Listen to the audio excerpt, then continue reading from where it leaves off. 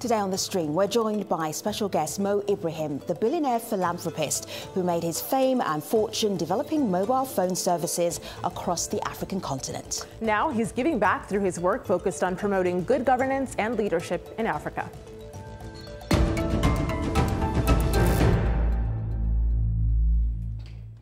Joining us from London, Mo Ibrahim is the founder of the Mo Ibrahim Foundation and the Mo Ibrahim Prize, the world's largest prize awarded for excellence to a departing African leader. His foundation also puts together an ambitious one-of-a-kind index on African governance, and that was released today. And Ibrahim has called it a mirror to record exactly what is happening on the continent. Mo, it's great to have you on the stream. When I think of African governance, good governance, I think about you. When I hear your name, I think about good African governance. But when you were a young man, what was it that you wanted to do? What was your ambition?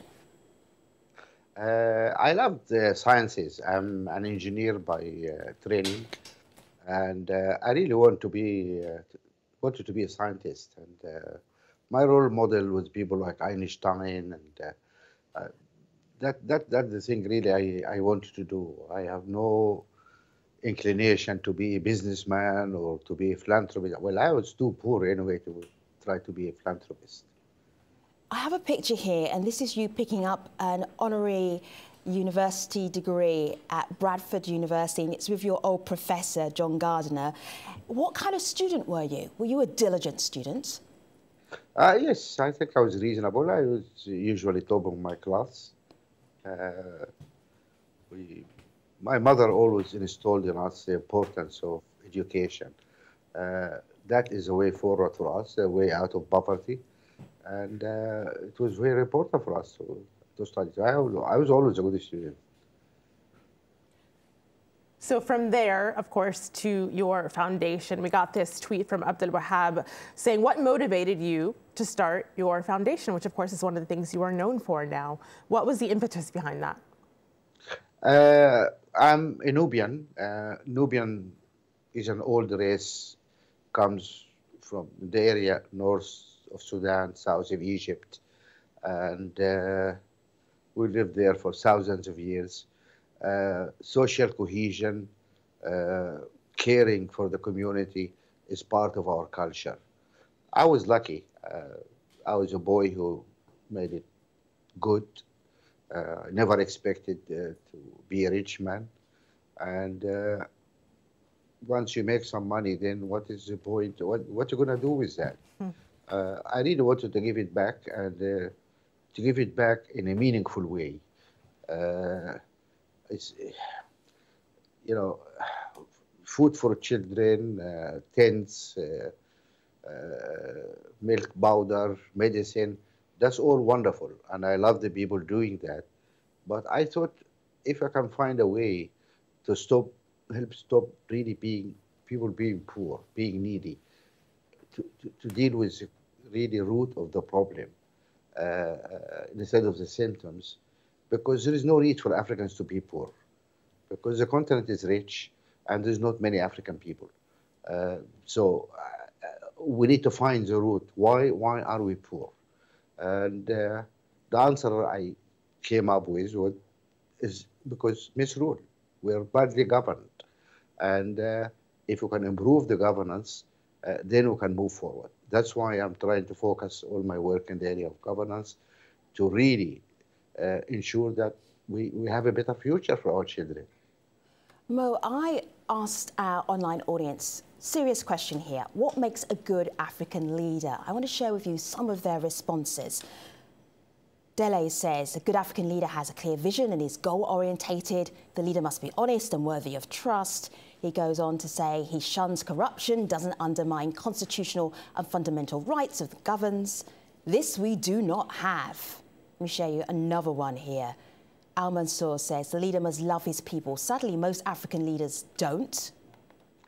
And then Sammy, these are his qualifications: transparent and brave. These values disappear from our world. A leader such as Mandela, they're now only stories. What do you make of that? There's this hope, but also this reality. Listen, I mean, that's not fair. We have some wonderful leaders for Africa.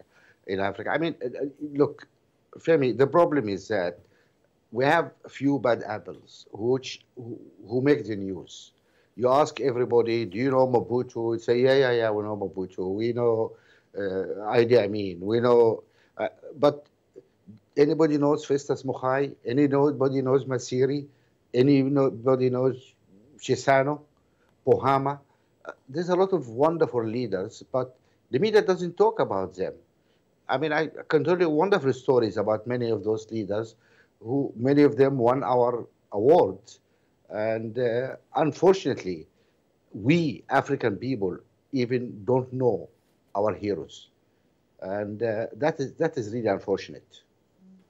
And while I love that you are keeping it positive here, I kind of hate to be the bearer of bad news, because one of the things that our community brings up time and time again is, yes, there are good leaders, but there's also endemic corruption. Of course, corruption happens all around the world and it takes different forms, different names. But this is one of the things people tweeted at us about challenges to good governance. Robert says corruption is the order of the day in Uganda. Anam says corruption, systemic rot, bribery, rife in Africa, Nigeria particularly. And one other person, Sarki, says corruption, corruption, corruption when we asked about the challenges of governance. Now, I know that when you launched your mobile communications company, that would eventually become Celtel, you were pretty adamant about keeping things transparent, keeping corruption and bribery out of the dealings. How did you do that? It was simple. I mean, first we had a wonderful board, and we insisted that all my key shareholders should be in the board.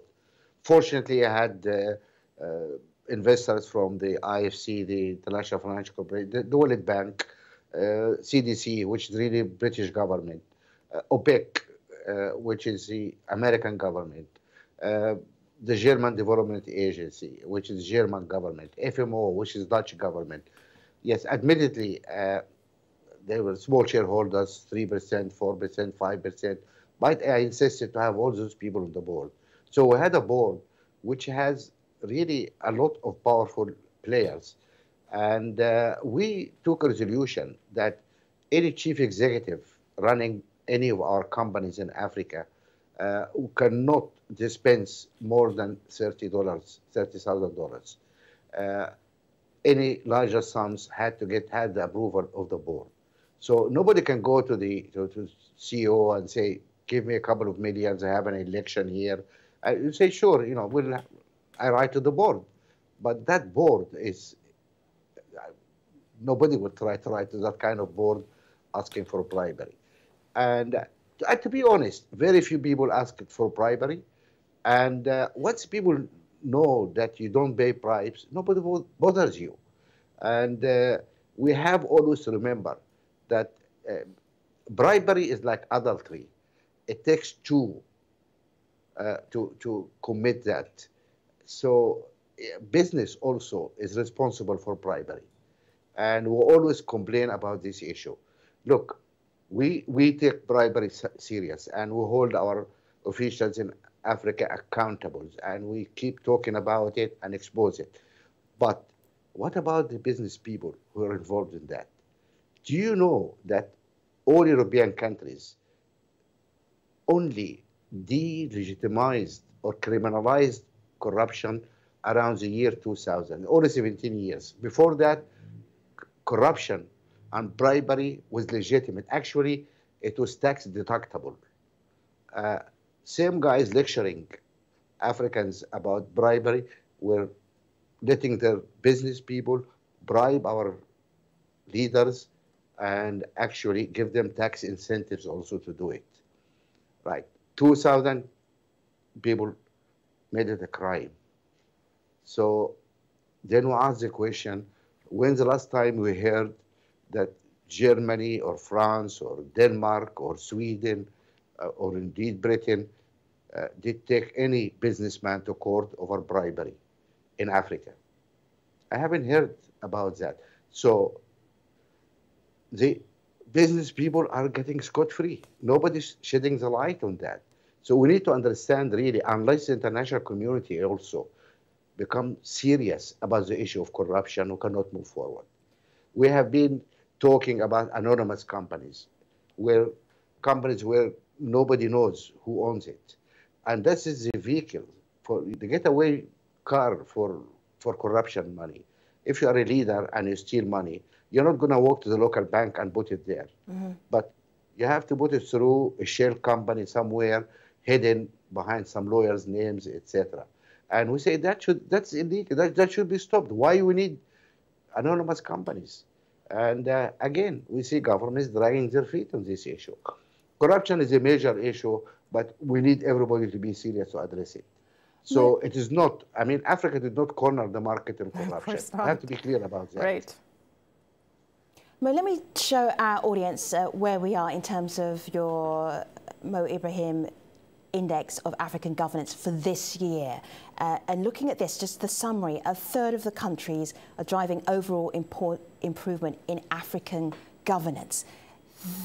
That has some level of being positive, but also a lot of room for improvement. Let's start with the positive countries. Where would you point to in the continent where you're saying, I'm so impressed by what they've been doing? Clearly, the countries which are top ranking in our index are the countries which are doing quite well and moving forward. Countries like Namibia, like Botswana, Mauritius, they're doing well. Although sometimes also they stall here and there, but they are achieve such high marking that really far ahead. So in the top 6 or 7 countries, actually there hasn't been much movement. We see a country like Cape Verde is doing well. Sometimes it's, again, stall a little bit, but really up there. We have a number of really good countries which are delivering services to people, doing the right thing. Then we have, of course, a small group of countries which are down there and have been down there for a long time. Some of them suffered from conflicts, and armed conflicts, and social unrest usually destroy governance. But some of them came out of it and moved forward. So we are very happy with Ivory Coast, for example. They came out from a difficult time, and now they're one of the best improver, actually, in our index. Tunisia is doing well.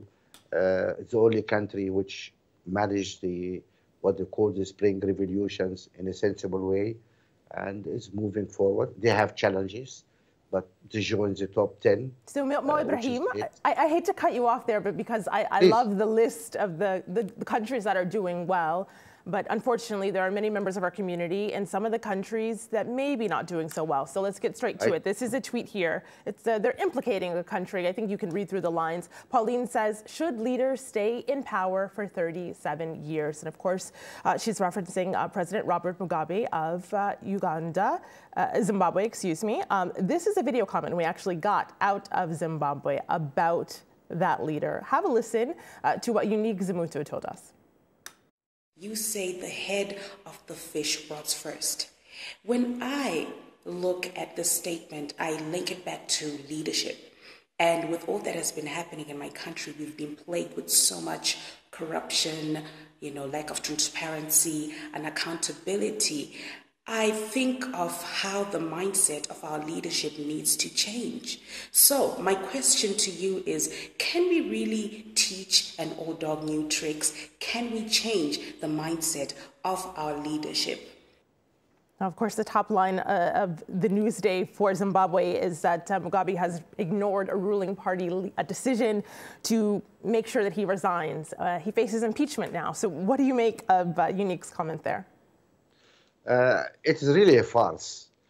For a number of years, I have been making statements about the situation in Zimbabwe and asking the question, how come our continent is a continent of young people? Vast majority of our people are below 18 years old. And why we have somebody at 93 years old think he can really plans the future of those young people who he knows nothing about them. Look, when you are 65 years old, if you are a teacher, engineer, doctor, whatsoever, people say, thank you very much, it's time to have a rest. Now, is Mugabe telling us that running a country is such a trivial job that somebody cannot stay awake for 2 hours, should be able to do it? It is ridiculous. And it is so sad that Mugabe, who had been a hero of the independence struggle, end up his political life like this. If you leave on time, people would, I mean, that would have maintained his legacy. Look at Mandela. He came out of prison, served just 1 term. He did not even stay for a 2nd term and say, okay, guys, goodbye, get somebody younger to do it. This is leadership. Let me just show you something. This is from, again, from this year's index. It's about human development. And for the legend, anywhere that's green is showing improvement. Dark green, a lot of improvement. The pink areas are areas for concern. But I'm just thinking in terms of human resources on the African continent. It's young people that are so important. So this is a pretty good score for the continent, 56.1 out of 100. Why do you focus so much on the youth of the continent? Because you feel that they are critical to how it goes forward. Number one, the majority of our population is young people. So that's the majority of our people. Secondly, that's our future. We have a tsunami of young people coming forward. Our demography, we have a huge bulge at this early ages of our demography is different from any other continent on earth, and so this tsunami of young people, huge number of 15 million young people come to the marketplace to working age every year. 15 million people. Now that is a two-edged sword. If we train those people, if you educate them, we will have an amazing workforce in Africa. When Japanese are aging, Europeans are aging, there's not enough young people to really run the states and services everywhere. And we have this wealth of young educated people. That's a great advantage for us. But if we failed to train, offer skills to these young people, what will happen?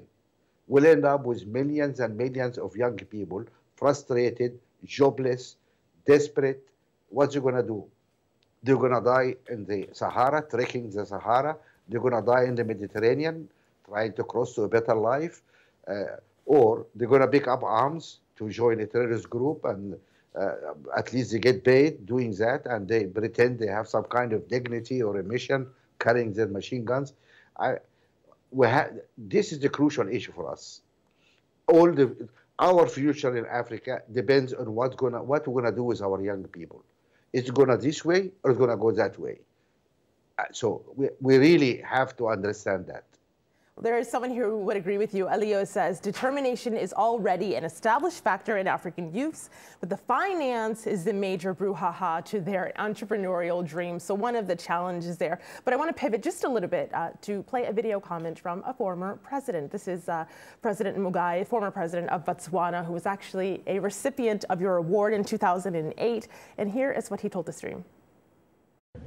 This recognition has allowed me to continue with my life after national office, focusing on a range of activities such as election observation, mediation, and participation in the activities of charitable foundations important to Africa, such as the Mo Ibrahim Foundation itself, the MasterCard Foundation, the African Wildlife Trust, and the African of the Year Award. I also continue to work with a range of partners to prevent the spread of HIV.